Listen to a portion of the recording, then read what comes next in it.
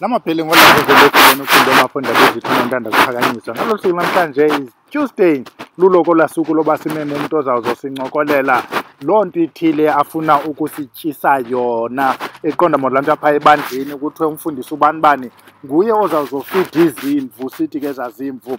Phambi kuba singene kapha ezimvini, Tuesday namhlanje idate sithe ithini, 14 of June, apho sabe sincokola khona nogogo uMakhosi ahlangene nangwe Albertine, kodwa usebenzela eProtea Glen, ozabe esincokolela ngento zomuntu oleqwa yintwaso, things to do, things to note, yonke nje laa nto funa simmamela ubhela ngathi uyayitshayela kanti uzawubhuda. Phambi koba singene ke kuyo, bakhona ke aba bantu ebesithe kuba sesisithi 25,000, sithe mos 25,000. So sathi ke sizawuthi xa sifika kuye lo 25,000 kubekho ikhombo esiyikhuphayo yeengxaki zokuxhuzula. Sathi sawukhupha kubantu abahlanu, sonyula uLirhae Mogale waba ngu-chairperson, sathatha uNominomzi waba ngu-secretary loo komiti abantu ababini. Sendivile ukuthi balwa ngezihlalo ngoba babini, omnye unihlalo somnye kunzima. Ukubana ke wena ufuna ukungenela kule nto yokuba uwine, mhlawumbi ufuthile ngokwaneleyo, intlahla unayo, khawuthumele iWhatsApp uthi 076 096 6688. nguNominomzi, mhlawumbi ungamthanda nakwiikhomenti ufike khona. Ayiphinde ke inamba ke Nominomzi abangaziva kakuhle bayijonga apha kwii-comments, kubhalelwa yena ke. Bazawuthi ke yena noLirhae bajonge ezi zinto uzibhalileyo wena othi ingathi benguwe ochongwayo otyunjwayo kuyo le khombo yoxhuzula abantu abahle. Besicinga sawuncokola ngaloo nto izolo, kodwa wanqanda umtyholi saphela singancokolanga ngako ukuxhuzula. Fumana loo khombo uyisebenzise, uthi xa kukho izinto ongaziqondiyo ungabuyeli kuNominomzi okanye uLirhae, ubuye lapha kubhele uthi khona into ethile enzekayo, kuba kaloku ezi zinto sizifakwayo zingena ngendlela. Masingayitsali ke leyo, singene kuye ugogo uMakhosi ahlangene udeli, simva uba uncokola ngantoni kuwe wena mntu othi uleqwa yintwaso camagu. Thokozani ekhayeni elihle lakaVusilanga. Sithokozise kuwe Tata uBhele nabalandeli bonke bale khaya leli lihle lesevusilanga. Ugogo Makhosi ahlangene waseProtea Glen, extension 12 eSoweto eJohannesburg. Inamba yami 082 960 6214. Ugogo uyahlola lapha asebenzela khona, uyahlola uyelapha izinto ehlukahlukene, including uyahlola nokuhlola, anikeze nama-advices on people mhlambe abasephehlweni or mhlambe abantu who have a spiritual calling. So lezo zinto ngiyazenza zonke. Most of the time I do them face to face. So kwezinye izikhathi mhlambe makukuthi kunesidingo siyazenza over the phone, kube ne-consultation lapho esikhuluma khona mhlambe ngezinto abantu abahlangabezana nazo, even in life in general, but preferably or kakhulu ey'ntweni zokuthwasisa, abantu abathwasayo, abantu abane-calling, thi ngiyibeke kanjalo. Inamba yami ithi 082 960 6214. You can either send a WhatsApp message, a text, or ufone. But ukufona sometimes kuba nenkinga ngoba uthola ukuthi sibhizi ngama-consultations, then u-end up ungasazange ungene. So yonke into esiyenzayo siyenza ngama-appointments because it makes life easier. Umuntu azi ukuthi isikhathi leso allocate sona akafike ahlale alinde isikhathi eside, because then it becomes a problem. So namhlanje bengithanda ukuthi ngikhulume ngezinto mhlambe mawumuntu ofanele ungabe uyazenza ngalesikhathi usalindile ukuthi ulinde imali yokuthi uyothwasa, or ulinde ukuboniswa ukuthi fanele uyothwasaphi. Ngaleso sikhathi usalindile, kunezinto ezibalulekile ukuthi uzenze so that you don't get to a point la sekuthiwa uyothwasa and then there are so many things ezakho ezingekho in place. So ngifuna ukukhuluma ngento I'm just gonna name a few of them, but into efana nokuthi fanele ngabe uyaphahla mawusahleli usalindile lesikhathi sokuthi uhambe ephehlweni. Ukuphahla is very important, nokuthandaza. you know, ngoba kunomunye umuntu uthola ukuthi ungenwe idlozi ungenwe isithunywa, so you do them both or kudependa nge-situation yakho. So there are so many things ekuwukuthi abantu abahlukahlukene bayazisebenzisa noma bayazenza when baphahla. So omunye uzosebenzisa ikhandlela. Ikhandlela libalulekile ngoba liletha ukukhanya. So many people like myself ikhandlela akakalishiye, and abantu abaningi banama views are different, ahlukahlukene ekuthenini what kind of a candle that you use. Generally kuqalwa ngekhandlela elimhlophe, then kudependa ngokuthi wena spiritually unjani. Somebody will uzobona ukuthi fanele ukuthi a-add other colors afana no yellow no blue green. So akusinto ukuthi ibhaliwe ukuthi it has to be this way and you can only do it that way. So kuba nalendlela ukuthi nawe mawumuntu uyisebenzisa ngayo. So while usaphahla ngaleyo nhlobo yamakhandlela, kuba ikhandlela bese kuba impepho. Kunabantu abangayisebenzisi impepho, or noma ngabe mhlambe izinto mazixakene kakhulu like izinto zakho zamadlozi zihlangahlangene. I normally advise people ukuthi bayiyeke impepho ngaso sikhathi, because sometimes inokuthi ihlangahlangene sewese, kodwa kwesinye isikhathi inokuthi iqaqe. So it depend on i-situation yakho ukuthi umthetho wakho usebenzisa ini noma ngabe yini ekusebenzelayo, but impepho is one of those things ongayisebenzisa. And mase usebenzisa impepho bese kuba isnefu. Akusiwo wonke umuntu othanda ukuthi asebenzise isnefu makaphahla, but isnefu is also very important depending on izinto ngendlela mhlambe kini zazenziwa ngayo, noma izinto ngalendlela ebazi-adoptile bazisebenzisa. Kudependa ngokuthi uyinhloboni yomuntu, uzizwa kanjani ne-background yakho. That's basically what I'm saying. Bese kuba nenye indlela ekuwukuthi sometimes umuntu akazazi nanokuthi uwakabani, even nokuthi izinto noma ngabe whether ukhulele kabomama akabaza abakobaba or azange azabe close nabo. Sometimes kuyafuneka ukuthi uhambe uye esigangeni usebenzise izinto ezithile ukuze ukwazi ukuthi ubadonse basondele bakuzwe.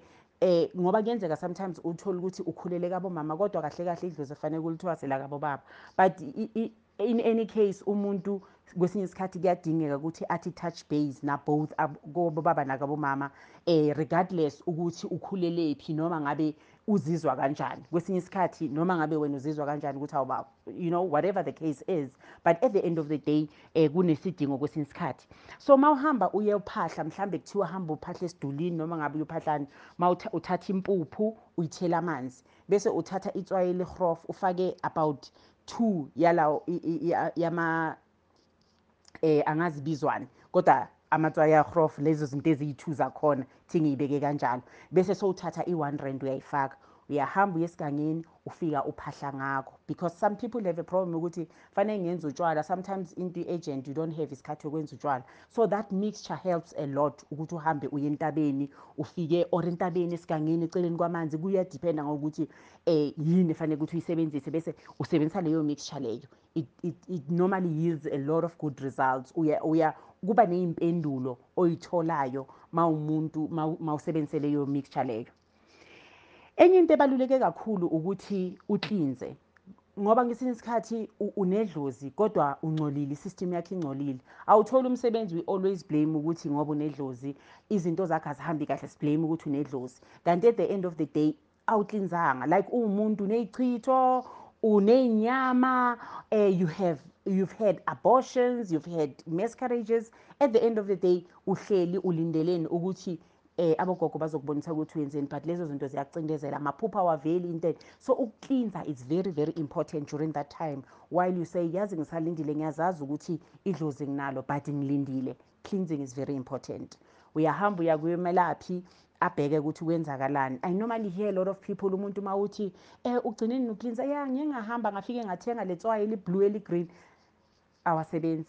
Isikhathini esiningi awasebenzi lawo matswayi layo, kudingeka ukuthi uma usebenzise umuthi noma ngabe usebenzisa isiwasho kodwa isiwasho osithole emntwini owelaphayo. So abantu abaningi they have that problem ukuthi umuntu uyafutha every day azabe mnyama afuthe ngamatswayi then angaboni izinto ezenzakalayo. Yiko kubalulekile ukuthi mawufanele wenza into ezifana nalezo fanele uye kumelaphi wendabuko ozokusiza ukuthi wenze lento, and we also do it a lot. Yes, cleansing for izinto ezifana nalezo. And also nanokuthi enokuphalaza ukuthi kubalulekile uthatha impepho uyibilise ufake ibisi uphalaze ukuze amaphupho akho agqame, ngoba into ebalulekile at that time ukuthi ukwazi ukuthi uconnecte nabantu bakini, then uzokwazi ukuthi uyaphi, whether really ulinde ukuthi ube nama-answers awukuthi akulethele imali ukuthi uyothwasa, or ulinde ukuthi ubone ukuthi ufanele ukuthi uyephi uyothwasa kuphi, uthwasela bani. Mawusalindile kubalulekile kakhulu ukuthi ucleanse. Bese kuba nalento le eyesithathu yokuthi fanele ukuthi uphole. Healing is very important. Mangikhuluma angisho ngikhulume nge-cleansing, you cleanse your body. Bese kuba nokuthi uphole nje umuntu, ngoba sometimes uthola ukuthi abantu abaningi abanedlozi bane-anger, you know, i-anger eningi, ne-mental confusion. It's very important also to get yourself help towards that, whether you go for counseling, you're going to seek some medical attention regarding that. It's very important. And also it's important to stay positive, because the more uhlala ungekho positive ilesikhathi uzofika endaweni ufike kagobela nifike nixabane, like, you know, then it messes your life up. So in the meantime, it's very important to actually stay positive, and so that you attract a positive energy towards you, so that you can mawuloke uqhubeka ngezinto ubone ukuthi izinto nako ziyasebenza futhi ziyenzeka. So healing stay positive is very, very important. Then the last point I would like to make is to learn more about your calling. Now you've just discovered or you've had problems and somebody has told you ukuthi when you're calling, it's very important to understand. If uzoba isangoma, there are things that you need to know, just basics. I mean, khona manje kune Facebook, kune internet, there's everything. There are so many things that you can learn during that process through social media even, or ukubuza even abantu abaseduze kwakho ukuthi hayi man mawuyisangoma wenze njani, makwamabhayi kwenze njani. So it's preparation more than anything that is important ukuthi uyenze, ngoba so that mawusofika kuleyo ndawo leyo ufika so na more knowledge, more, yabona, like umqondo wakho uqaqekile ngama expectations lawa ozoba nawo ukuthi uzofika wenzeni kule ndawo. You might not have all the answers, but at least ama basics while ulindile, it's very good ukuthi ube nawo. Yes, I know it's very bad ukuthi ube nama basics. Those basics at the end of the day mawuthi uyayibheka uthathe umqondo womunye umuntu ukuthi sometimes wrong, but you know regardless of that, you still have a basic understanding of what is ukuba isangoma. What does it mean ukuba inyanga? What does it mean ukuba igedla? Kusho ukuthini kuwe? Just the foundation. Even ukujoin isikolo sasevusilanga can actually help you a lot ukuthi now you understand umuthi ukuqala lana ukufika lana. Then masowungena esikolweni masowungena ephehlweni, then now you have that basic understanding ukuthi okay, now this is what I'm faced with. Because kunabantu ukuthi they totally do not understand ukuthi ubungoma yini, ubeyisontela wherever, then now uyabona ukuthi now une calling, then makangena lapha ephehlweni uexpecte ezinye izinto, then kwenzeke enye into, the next thing umuntu uyangala ephehlweni, kanti is because ne research yakhe akayenzanga. So yiko lo ke nginiphathele kona namhlanje ukuthi izinto ekufanele ukuthi uzenze. Being a spiritually gifted person is such a responsibility eningi ebakuwe, so it's better if uyithatha ngama-chance, ukwazi ukuthi lokhu so at least uye wadlula kuko, waya nalokuyana wadlula kuko. At the end of the day masongena ephehlweni ngelinye ilanga, then so uyazi ukuthi okay sengiqale lana, now this is where I'm going. Ngizoyishiya lapho kwanamhlanje. Ugogo Makhosi ahlangene Protea Glen, Soweto 0829606214. Thank you so much, Tatubele, and your listeners. Have a great day. Thank you.